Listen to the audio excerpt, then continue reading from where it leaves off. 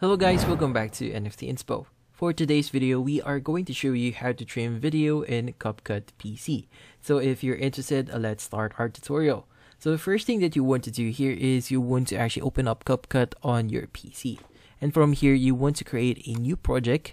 And from there, you need to add your video assets. So for example, I'm just going to use this sample video here and drag it here on import. And from here, I want to drag this into my timeline. So there's two ways for us to actually trim a video.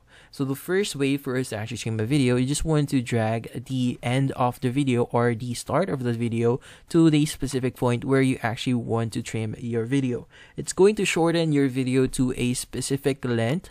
So as you can see, I'm shortening my video, and that's the first way for us to actually do the trimming for our video.